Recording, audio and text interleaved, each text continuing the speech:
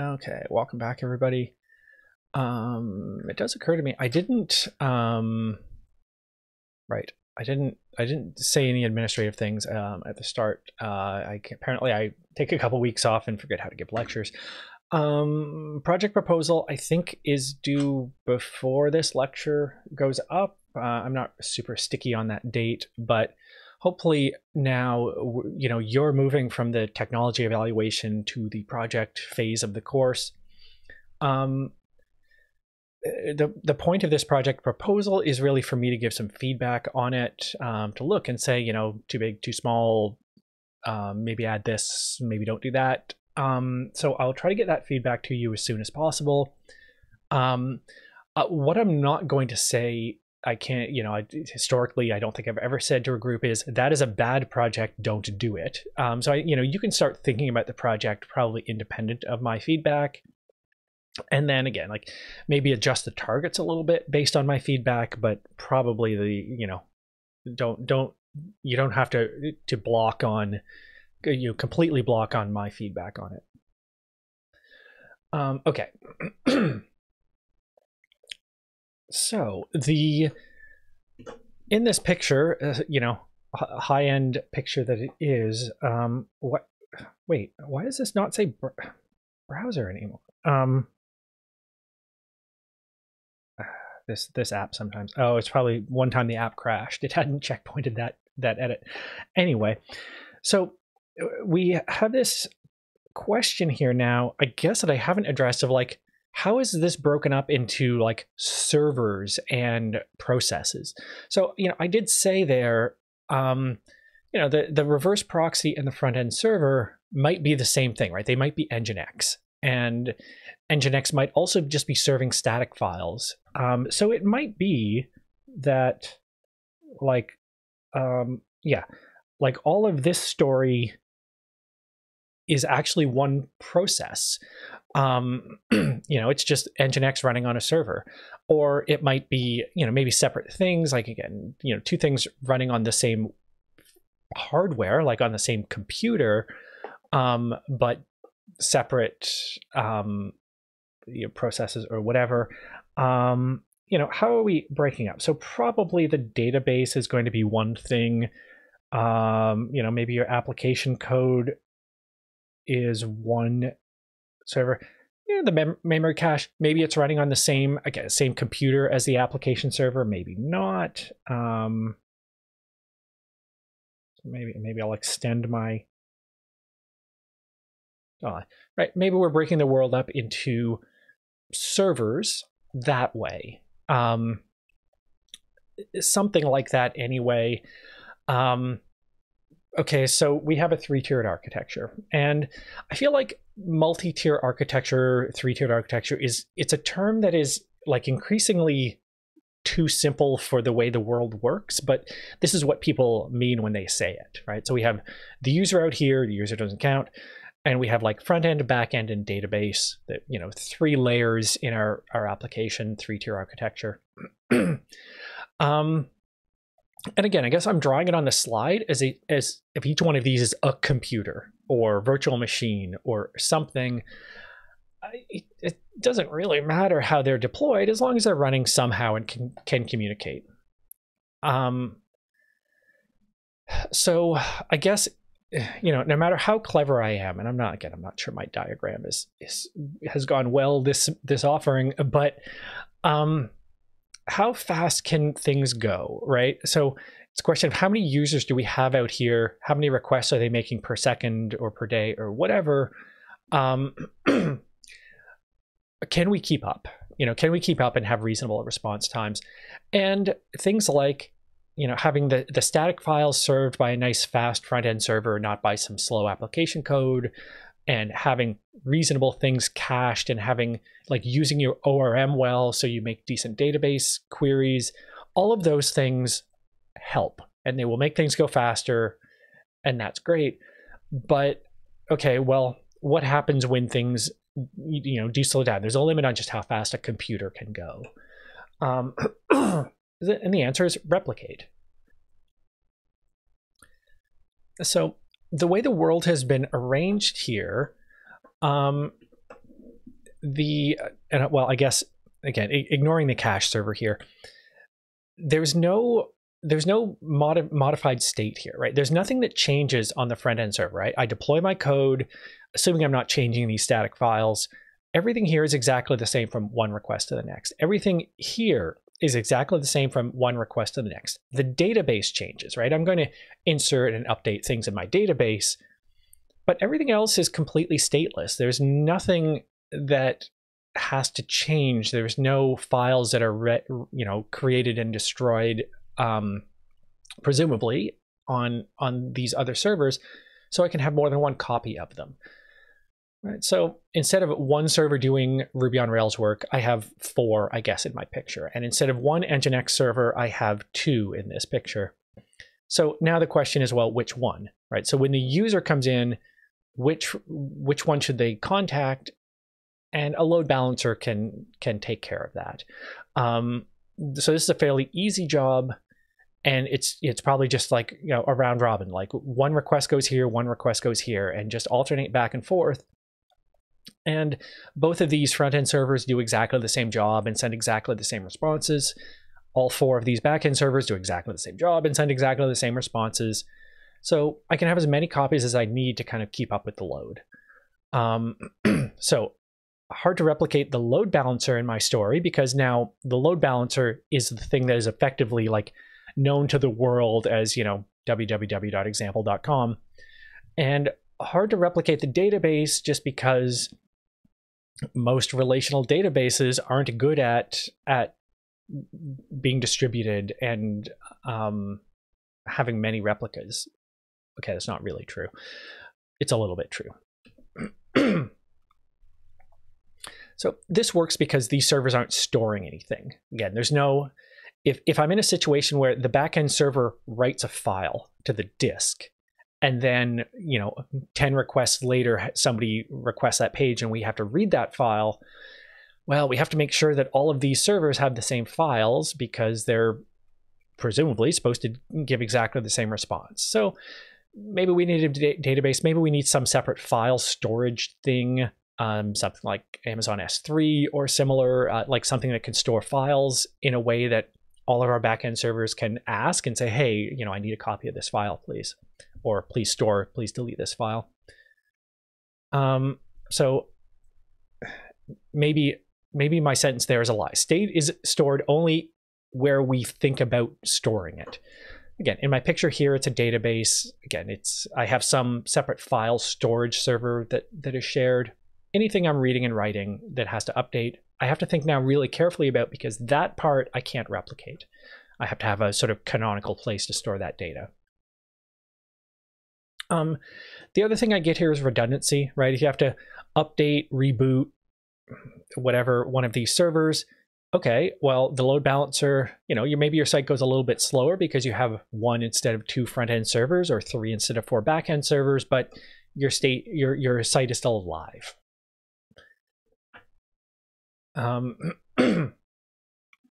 So for replication here, and again, I think there comes some limit here of, okay, maybe we have a load balancer in the picture there. That's not better.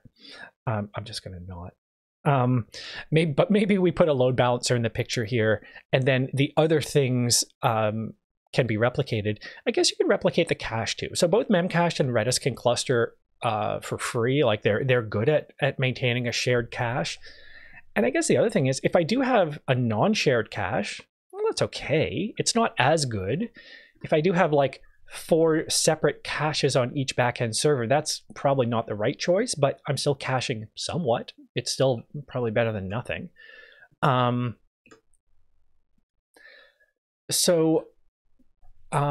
back to the load balancer. Like, at least in the picture that I've drawn so far, the load balancer kind of has to be unique. It has to be the thing that the world knows as www.example.com. Come back to that. Scaling on the database server is a little bit harder because, of course, relational database servers expect ACID guarantees. So I guess consistency is the one that is a little bit hard to do if you're going to have a bunch of servers sharing the load and have some kind of distributed database deal. So for, I guess this depends on the database server, and in some cases how much money you're willing to spend for non-free updates on the database server. But both MySQL and Postgres can have read-only replicas. So you can have the database server that receives all the writes, like all updates and inserts have to go here. And then I have read-only copies of the data. And so again, if you have a high read to write ratio, that's great. So I can have 10 copies of my data on 10 database servers. One is the one that receives all the writes. It distributes them to everybody else. And then I have 9 servers that I can do a select query on. That can be really good. And again, think about the case like Wikipedia here. So it's relatively infrequent to have to update a page. It's very frequent to have to read that page from your database and do the work. And again, Wikipedia, I don't know if they still publish, actually. They used to publish these server architecture diagrams of like how many servers and what's going on. They had a whole bunch of read-only replicas of their database and a whole bunch of caching proxies for Squid sitting in front, caching proxies using Squid sitting in front of everything. I haven't seen that for a while, and I don't have it linked in my slides. Maybe I'll look for it. Maybe I'll, you know what, I'm gonna pause and look for it. Okay, just to like I don't know that I think their world has also gotten a little more complex and is hard to put in a diagram. But you know, even if we go back to like their 2006 world here, they had these caching proxies or like reverse proxies, these conical things in different parts of the world, right? So they're just, you know, HTTP caches in, again, the Netherlands and wherever their main servers are, whatever. And then, right, database replicas, and I don't know why they're out. Oh, the web servers that are actually doing the work, 105 of them, apparently, according to, again, at this point in time. And I'm sure their architecture has gotten both more complex and more simple in various ways. But yeah, so yeah, they've stopped updating these diagrams, which is probably for the best because they are, I think, yeah, there's too much to easily draw that way.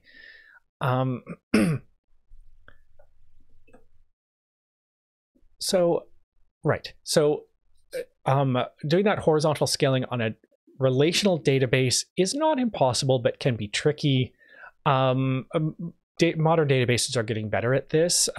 If you really have to go to a NoSQL database, and again, like I said, when I was talking about databases, like 100%, absolutely no question, if I was creating a site, I don't care what kind of site, relational database is going to be my first choice. I think the NoSQL databases are very much something you should think of as an optimization to do if you need to. You give up so much. Like the way you store data in a non-relational database depends on the queries you're going to make. You have to know how you're querying data in order to use a non-relational database effectively. If you don't, and if you don't structure your data knowing the queries you're going to make, you're just using a database that's worse for no reason, frankly. So again, I'm definitely going to start here. If absolutely no question, I absolutely have to abandon the concept of relational databases, I guess I would, but for a website, it's going to be a very difficult sell for me. So again, I think this is where the NoSQL databases come up because they're designed to scale. If you use something like Cassandra, it's just part of the architecture that you're going to have more than one server. You're going to have 1, 2, 10, 100, 1,000 database servers that are all in some way replicating and sharing the data so that queries can go really fast and there's good redundancy and everything else. But you're going to give something up to get there. It's an interesting note. It's a 2015 article for Pinterest. So again, unless you're bigger than Pinterest was in 2015. So they kept everything in MySQL, and this story is basically, we understood it. We could have gone to Cassandra or HBase or something like that, but we understood MySQL, and they're very much in the story, to be fair, not using MySQL as a relational database. They're using it in some ways a lot more like a key value store almost. So they're storing like some records on different database servers, and then they have this lookup table that says like this collection of keys is here, this collection of keys is here. So they have to then distribute that knowledge of which records are in which database server. So this is not the relational database server of Compute 354, but they've scaled very, very much on old-fashioned database technology in some sense. Anyway, I'm going to get off my database high horse. Relational databases are awesome. So the picture that I'm drawing here without success keeps getting more complex. And the thing that I think probably surprises me the most in web development between like when I first, wrote a line of PHP code or whatever, and now, is how many moving parts there end up being in this picture. You end up realizing like, oh, you know what I also need here is like, how do I also need to do like full text search, right? I need just a search within my site, Wikipedia or whatever. So I end up with a separate thing for that. So that ends up being something like Elasticsearch or Solr.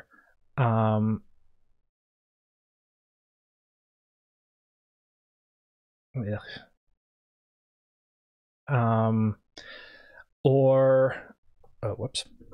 Yeah, you end up, pardon me, that was not visually exciting.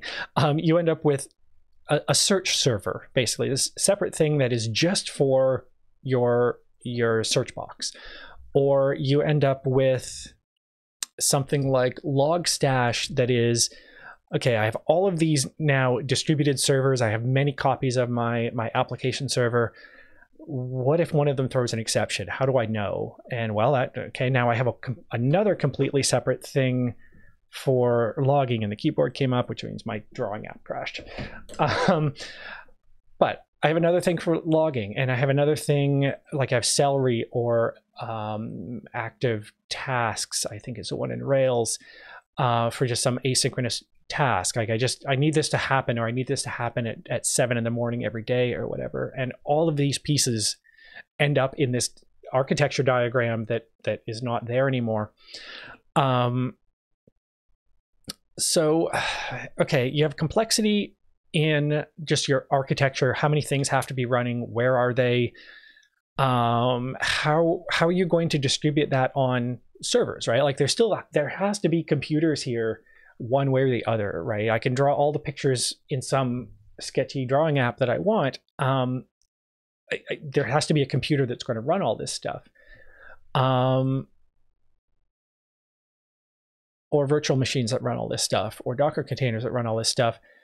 How do we just deal with the complexity between all of these pieces? So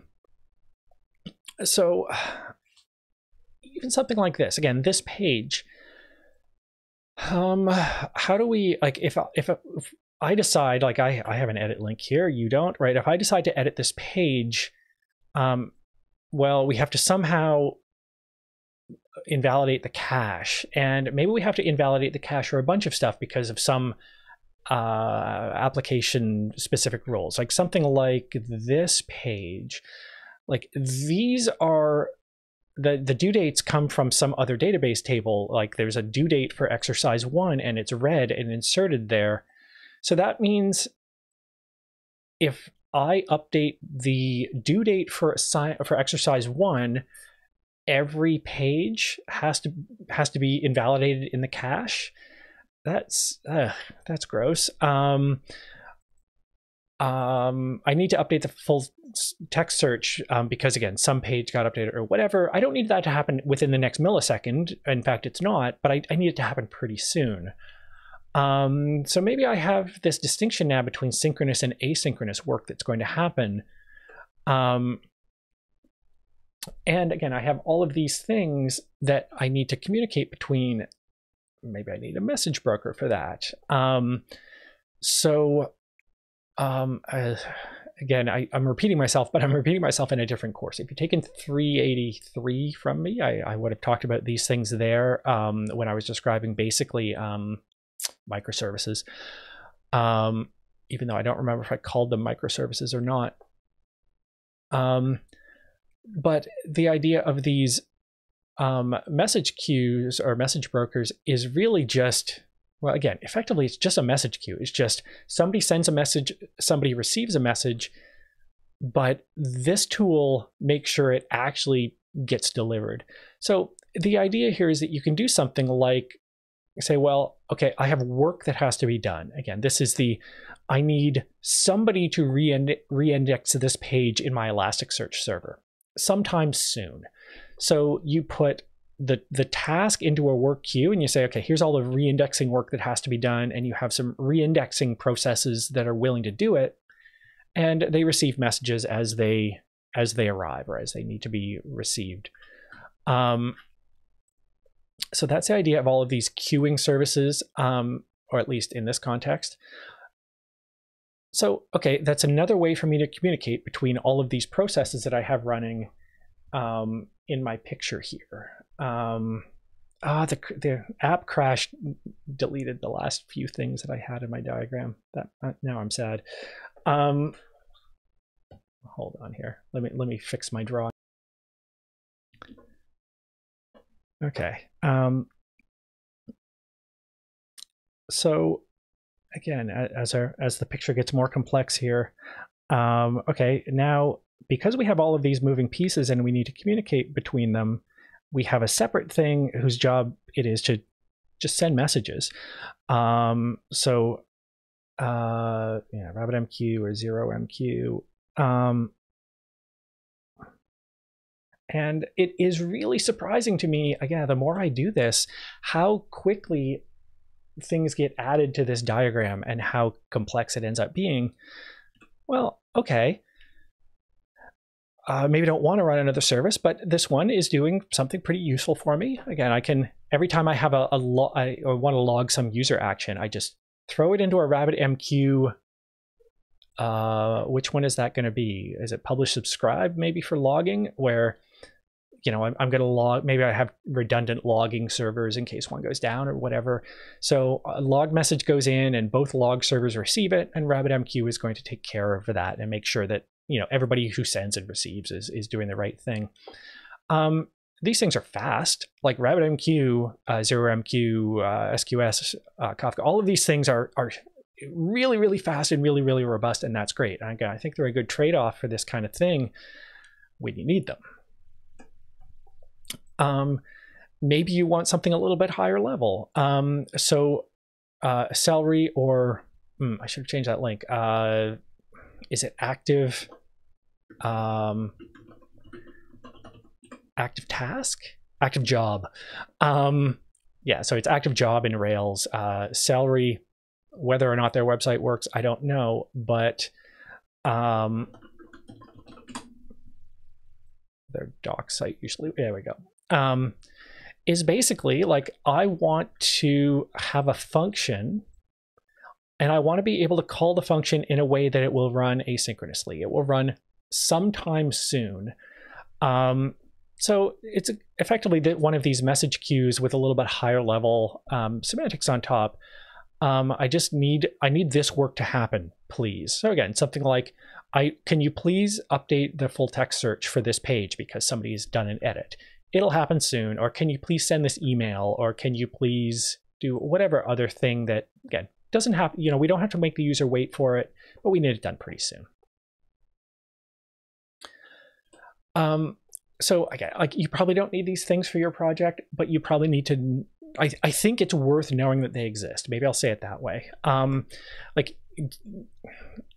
will be surprised if I see projects in this course that involve deploying RabbitMQ or like using RabbitMQ as the message passing backbone for Celery or something like that, because it is a relatively, it's not something you have to do on every line of code, but geez, it just seems to build up in life as a project gets more complex and you have more functionality that has more like weird corner cases of like, okay, now this part has to interact with that part.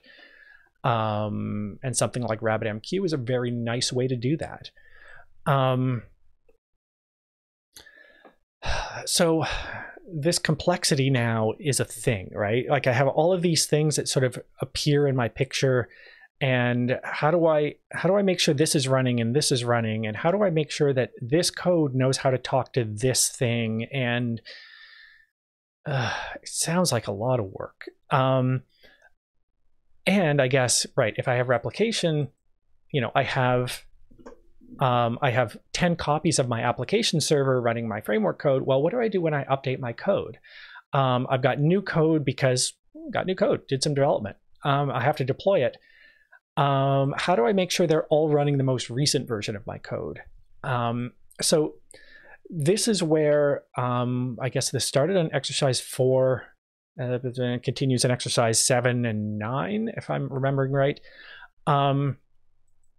This configuration management, like how do I express in code a deployment, basically? How do I express that, okay, this has to be running and this code has to be here and all of that stuff. And I think infrastructure as code is maybe not the only description of this thought, but I kind of like it just as a, it's the thing that sits in my head that is, right, I need a server deployment. I need a configuration file. I need whatever else. I want to turn that into code so it's in my version control system. And it's versioned and everything else. So this is what's been happening in these exercises. I have no idea how this, I think exercise 7 is in the past as you watch this lecture. I don't even remember. But this is what's happening with either Chef or Docker. Chef is a tool for configuring a virtual machine or a computer, I guess, virtual machine being an example of a computer. Docker being a tool for configuring a container. I don't know what a container is. A container is sort of like a virtual machine conceptually, but more like a process in terms of how long it takes to like start and destroy. It uses the kernel from the outside operating system, so it's not a completely separate running machine, but it has its own like file system and libraries and everything else. But again, virtual machine or container at this moment, I guess I don't care. Same. What I want to make sure is that I understand the configuration of everything. Again, if I have several copies of my application code, I want to make sure they're the same all the way across. I want to know what this configuration file is, what configuration file has to be where, and if that configuration file changed yesterday, I want to know how. So I need that to be in my version control system and then injected into the virtual machine or the container at the right moment and consistently. So all of this is going to be dynamic, right? So I'm changing my code, I'm changing a configuration file. I need to change all the copies. I need to know how. I need to make sure we're running version 1.0.1 because there was some security update or whatever else. The other question that,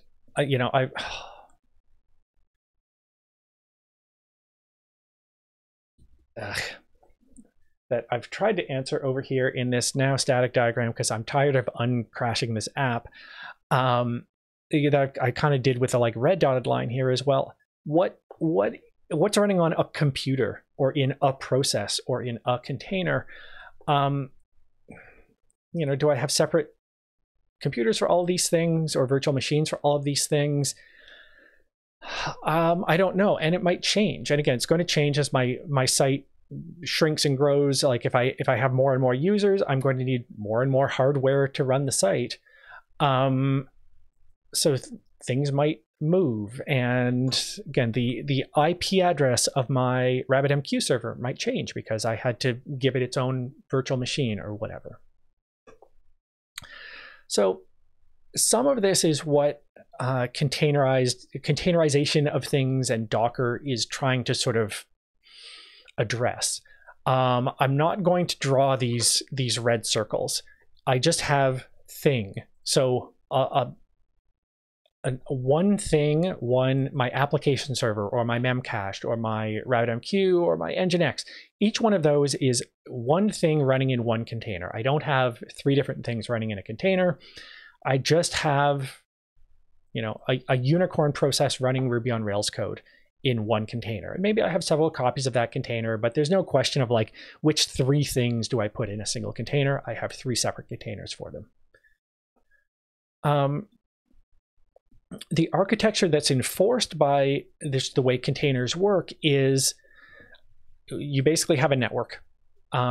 So again, like if each thing in this diagram, so like I have an Nginx container and a WSGI Django container and a memcached and the only way I can communicate between them, the only way to draw this arrow is I have some network communication because that's the only thing that's shared between them. That means I can't sort of, or like I basically am prohibited from having any other shared state, right? I'm not gonna communicate by writing a file and expecting somebody else to read the file because I just don't have that option. So in some ways, this thing that starts to feel like a microservice architecture, where again I have many small operations happening in separate containers. It's not a technical solution. It's a architectural solution. It's a way to ensure that my code is good and that I understand all the interactions between all of the pieces of my system because they're just network communication. And whatever network ports I open on a container, that's one of the ways I'm allowed to communicate with that. It's the only way I'm allowed to communicate with that container. So that's great. It's good architecture. You could have done it, you know, if you have one virtual machine and you're going to put everything on that one virtual machine, as you are if you're using Chef and a virtual machine for the project, you can still do this. You can still have the parts of your system only have communication over the network between each other. You just have to enforce that in your code. You have to do it right. If I do have these things, and again, in this picture, I'm going to have, again, Nginx, application, cache, search, message passing, and database. I think I just counted 6 containers, and I'm probably going to have multiple copies, right? I'm probably going to have several copies of my application server so I can do like a rolling restart. Like if one has to be restarted because I have new code, or sorry, if the application has to be restarted because I have new code, I can bring one container down, bring the new copy up, bring the next one down, bring the new one up, and my site's alive all the way through that process. So these container orchestration tools are really about that. And effectively, we're using Docker Compose, at least like the guidelines for the project are really like use Docker Compose as a super minimalist container orchestration where it's just like, here are the containers I need to run them.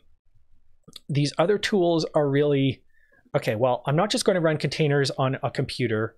I'm going to run many containers and many redundant copies of them, and I'm going to run them across a bunch of virtual machines or physical computers, and we will, you know, somehow balance out of like, well, if I want 10 application containers, I'll have 5 of them here and 5 of them here. And then, so if that computer has to restart, well, 5 of my application servers are still alive. Or again, I can do a rolling restart on them to make sure all my code gets updated somewhere over the next few seconds.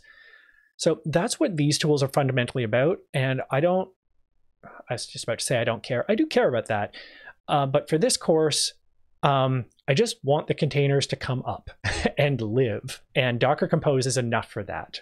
There's a long way to go for that, but that's why I've sort of suggested Docker Compose. It's not the container orchestration tool for production, but it's good enough to get your project running and see it go and have all the pieces in containers and I guess to know that you could move to one of these other tools with configuration updates, not code updates.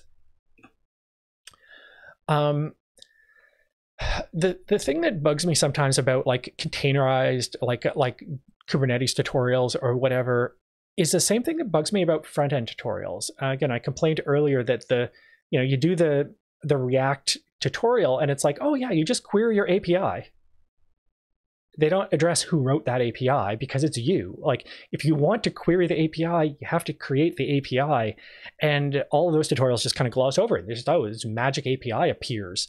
I find it's the same for things like Kubernetes or a Docker Swarm, and no matter whatever, there's still a computer there. Like, you still need to have a computer, and you could be getting a virtual machine from some cloud provider, Amazon EC2 or whatever. You could be doing some container service from Azure or Amazon or whatever, but there's still a computer and you still need to have that configuration there. And again, I feel like the tutorials for containers or any container Docker kind of tool is just like, oh, you just have the computer do it. You just have the container run on the computer, and they don't address what computer. Where did this computer come from? How did it get configured with Docker? How do I now have 5 of these things all configured with Docker and communicating? And that's again, it's not the end of the world, but the tutorials sometimes feel misleading because it's just like, oh yeah, you just make it go. Well, there's still a computer somewhere. So, all right, I guess this is something I have been talking about and not really addressing, as always in this course. All of these things are circularly dependent, and I have to speak in a linear fashion no matter what. So, computers, what's up with that? I guess is the theme here. So, the old-fashioned way to do this, buy a computer, plug it into a network, install things on it, and then start writing your code. Well, you don't want to do that. If you're somebody who wants to have a website, what you don't want to have is a computer that you have to plug in and host and a network to maintain and everything else. Partially because you might want to scale that up, right? If you all of a sudden have a lot of users, you don't want to have to wait 2 weeks for the new computer to arrive so you can service those users and get the request dealt with. So let somebody else do it. Let's not forget, it's all just computers. There's this question here of whether Amazon is buying the computer or you're buying the computer, or Microsoft or Google or whoever else. And okay, probably in the modern world, you don't want to be the one buying the computer. You're going to have somebody else do it. But let's not forget, it is just a computer. It's, a physical thing with a power cord and a network jack and whatever else. But you don't have to worry about those details. I'm not sure this categorization of cloud services makes sense in the modern world either, but I'm going to go with it because it's what people talk about. So 3 things that can be sort of cloud services. Software as a service, which is probably not something we're using. I mean, I guess we're probably using GitHub or whatever occasionally in our lives. Maybe you're creating software as a service, but I think from the developer's perspective, we move on. And then again, this increasingly weird feeling distinction of platform as a service versus infrastructure as a service. Platform as a service usually describes things like Amazon Lambda, which is basically you have a function, they can run the function, is fundamentally what these tools are offering you. So here's some code. Here's some code that when some input like this happens, an HTTP request or whatever, dear Amazon, please run this code. And they charge you by the processor millisecond or whatever to run the code and generate the response.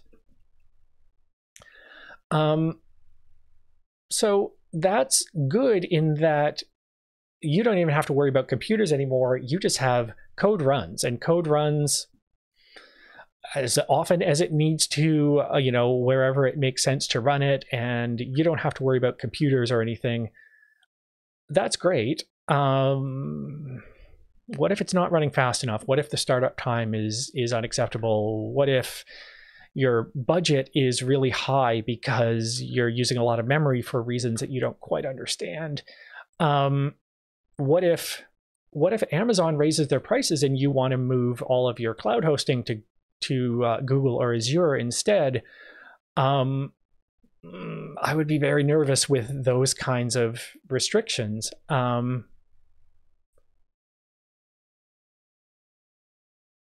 Which one of these was it?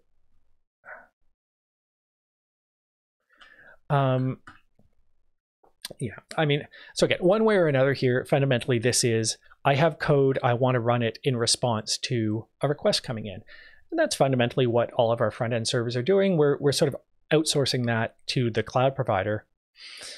I would be very suspicious about the lock-in for any of these tools, but hey, I'm not rich because of my web development, so who am I to say? The sort of more low-level side of this is basically the infrastructure as a service is you get computers. You get a virtual machine, which is what the VirtualBox and Chef version of the project deployment is sort of imitating. Amazon gives you a virtual machine. Well, they don't give it to you. Amazon rents you a virtual machine. And then you do something to configure that the way you want. Maybe it's by having a disk image. Maybe it's by having something like Chef do the configuration, whatever it is. And again, you get more popular, you have more of them. Overnight, you destroy some of them because you don't need that, and you can save on costs. Sorry, I guess I should say that certainly the Chef VirtualBox version of the project setup. So something, again, I don't feel like those that categorization of platform and infrastructure as a service really captures is like, well, what about containers? So the like Amazon Elastic Container Service is, okay, I have all these Docker containers. I need to run them, please. And I am going to pay you by, I'm going to pay you somehow in some way that's surprisingly subtle and surprisingly I find difficult. I think I would find difficult to predict how much I'm about to spend on Elastic Container Service, but yeah, how many virtual CPU hours am I using? I don't know. Anyway, also an option though, again, if you have things that are going to be done in containers, maybe that's a good way to deploy. Maybe you should think kind of carefully about your costs if you're about to do that. One thing, so I guess I already mentioned lock-in. You know, what if Amazon is like, forget all this AWS business, we're going to go back to selling books and only books. Or again, the much more realistic danger is, okay, you know, Amazon realizes they've got a lot of applications locked into Amazon land, and they're using any one of these hundreds of technologies, and like, okay, somebody depends on Amazon Light Sale or whatever. It's hard to leave. So they maybe start edging the prices up to see what happens. You don't want to be in a situation where that is like a huge problem, realistically. The other thing that I find people don't think about when they're in their 20s and you know, thinking about course projects and startup companies and stuff is, well, what about regulatory compliance? Like, you know, Canvas, Courses, GoSFU, running them on AWS is not an option legally. You know, we're obliged to keep your private data private and not share it with Jeff Bezos. So, okay, those things are on premises. They have to be legally. And the same is true for like banks and stuff. Like they have very specific laws that I think, again, I feel like people in their 20s don't worry about, and sometimes you have to. So yeah, like, realistically, if I was going to make a thing and I didn't have a regulatory compliance problem, 100%, no question. I am going to, maybe be choosing between Azure and Amazon and have a look at their prices and what they offer. But obviously, I think in the modern world, you're going to cloud host any web app, any WebLogic is going to go there. I think just while I'm on the subject of what I would do, back here in the, Docker versus virtual machines, like I think, absolutely I would target Docker containers. And I don't know which one of these three things I would want to orchestrate it, or if I would want to do it with Elastic Container Service or whatever, but I think it would be, well, how am I going to get these containers to run would be the question I would be asking next. One cloud thing that I haven't talked about, and I do feel like I need to say a little bit about here, is, well, just the worldwide nature of the World Wide Web, I guess. This is the problem, that if my server is here and halfway around the world I have a user, hey, I hope I do, right? I want a lot of users. I want them all over the place. If they are going to send a request and get a response, that's going to take a minimum of 134 milliseconds. So that's just the speed of light time to do that halfway around the planet and back the other half. That's noticeable, right? That's pretty good. Like if there's no other delay, if there's no network delay and there's no delay, like it's instantaneous to generate the response, that's pretty good, but that's not realistic. Like I have real time questions about how big the planet is and how long it takes to get data from one side to the other.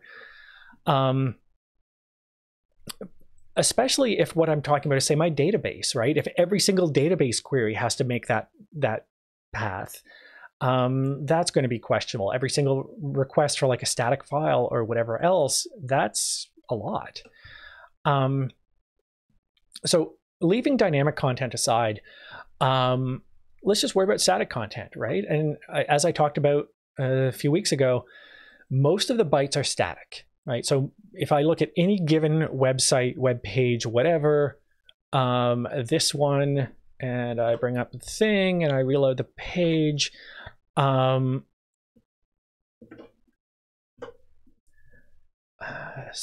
okay, so one piece here is dynamic. Everything else I suspect here is a static file on disk. So maybe I'll just start by worrying about static content. So a content delivery network, at least traditionally, they're branching out a little bit from this, but traditionally it's really just a way to serve static files really fast globally. So CloudFront, Google Cloud, Akami, these are the ones you may have heard of. And then again, I mentioned like CDN.js for like just JavaScript files that are like kind of a special purpose for just those. But these are ones you can use for your static files. So the hope here is that, where's their map? There we go. Like any one of these dots is somewhere that my, my output whatever.js, like that file, instead of coming from the one server that has the database and the application logic and whatever else running, the static content can come from any one of these dots because it can be cached at any one of those dots or any one of these places. That is the Amazon point of presence. Okay, so that'd be nice, right? And okay, I tried this before class. Let's see here. Okay, so docs.microsoft.com is where this image came from. Again, I checked it ahead of time. Okay, where is it? Okay, so it takes like 3 milliseconds or so for me to get out of TELUS. And it takes somewhere between 4 and 8 milliseconds for me to get to, okay, stop, you're not, okay, something that contains YVR in the host name. So I'm going to highly suspect that that image, and in fact, probably this whole site, came from somewhere in Vancouver. So, you know, from that server on the Microsoft content delivery. Or for Amazon, let's see here. Again, I want that image. Please? What if I say please? Okay, that image.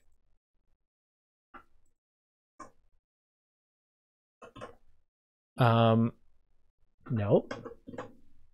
not the link, the image. Stupid everything.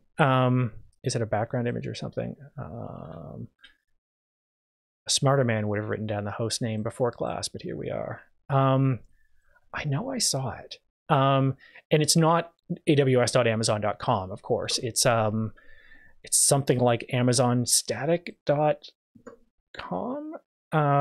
There it is. Okay. Yeah. So a0.awsstatic.com is where that image came from. Where is it? It is, well, again, it's a single digit number of milliseconds away, probably in Seattle on CloudFront. So for whatever reason, like, even though they say they have a Vancouver location, like, again, I'm just guessing from this host name saying C for Seattle. For whatever reason, I think I'm getting that image from Seattle, not from the Vancouver location, but it's really fast. And the game that I played in this example over here, that, to be fair, I haven't updated for a while, but so I tried this like in my office. Like, I had this image from i.ytimage.com, the YouTube content delivery network. So that image came from something nearby, from this IP address. But I started up a virtual machine in California, and I looked up that host name, and I got a different IP address. And in Singapore, I got a different IP address. And in Frankfurt, I got a different IP address. And in each case, it was close by. So when I went to get it from, you know, if I go from my computer here right now, I get, again, something that is like 5 milliseconds away. Again, I'm just going to guess in Seattle, again, from the host name that's coming by there, and the fact that I seem to have transited to Seattle. But hey, 5 millisecond latency to that server is pretty fast. If I had to get it from this one that is in probably Europe, that was going to be a lot slower. And again, the thing that I did here, it's, you know, 20 milliseconds, it's 160 milliseconds if I get kind of the wrong one on the wrong side of the planet, because networks aren't that fast. So that's really nice, right? So as long as my DNS lookup can be just a little bit more clever than a dictionary lookup, I'll get my content from a nearby server. As long as the like various caching things are working, no problem, right? Static content comes from wherever. As long as I've set my expires header and everything else, they take care of it. And like turning on CloudFront or Cloudflare for a website is really, really very easy if it's static content. And that's great. For dynamic content, again, the story gets much more complex. So I think the thing that I've probably been describing as I've been doing this lecture has been, okay, I have one canonical database server and one, nearby cluster of application servers that are going to make queries to that database, and then maybe proxy after that. And that's what that Wikipedia diagram from 10 years ago was showing, that all pages got generated in Florida and then cached globally. Or if I want to generate pages in various places around the world, like I can start up AWS instances in these places. So a smaller collection of locations, because it's more complicated to set up an entire data center, not just a caching point of presence. But okay, so I could start you know, servers in a couple different places around the world. But then, okay, if I'm going to run my code in various places around the world, I'm going to query a database. I don't want every database query to take 150 milliseconds, so my database has to be distributed.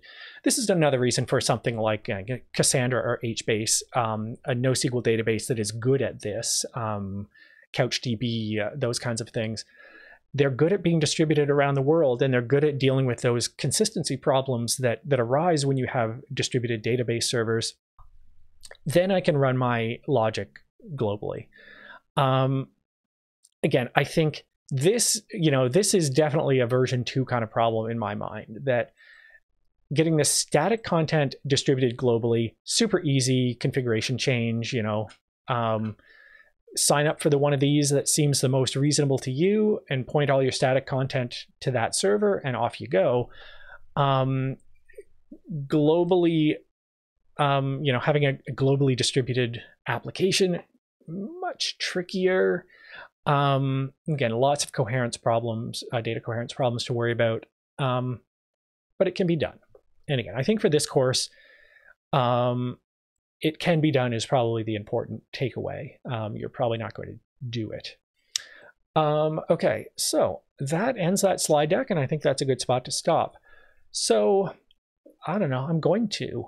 I don't know, keep doing whatever's due, keep doing that stuff, and I will come back next week and talk about URLs and REST. See you then, everybody.